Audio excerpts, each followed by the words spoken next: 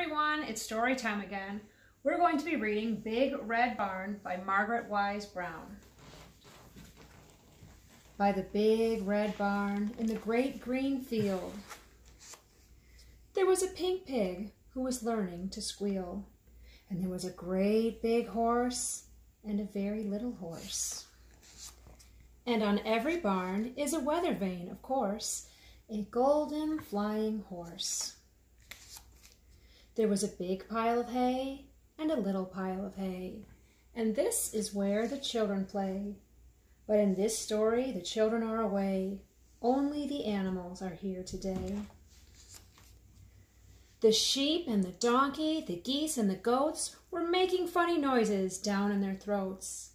An old scarecrow was leaning on his hoe, and a field mouse was born in a field of corn. Do you see them?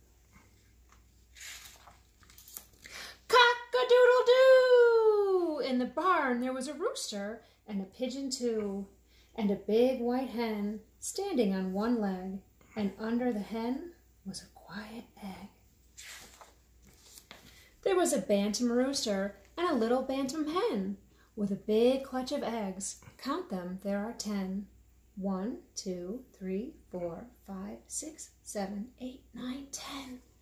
Cock-a-doodle-doo! Moo, moo. There was a big brown cow and a little brown cow. There was an old black cat, meow, meow, and a tiger tomcat, yow, yow. There was a big red dog, bow, wow, with some little puppy dogs, all round and warm. And they all lived together in the big red barn, and they played all day in the grass and in the hay.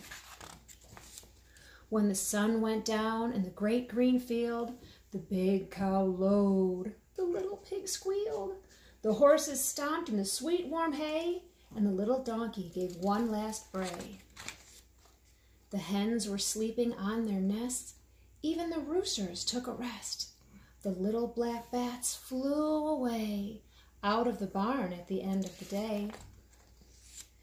And there they were all night long, sound asleep in the big red barn.